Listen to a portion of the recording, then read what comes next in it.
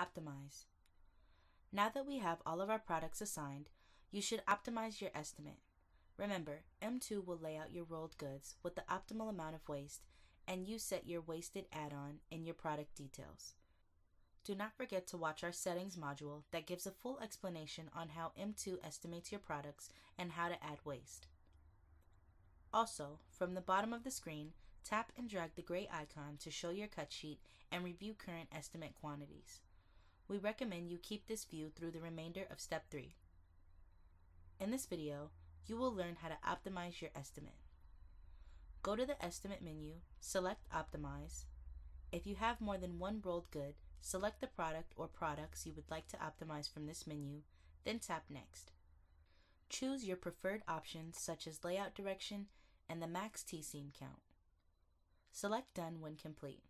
Reminder, adjusting this menu will only have an effect on this job.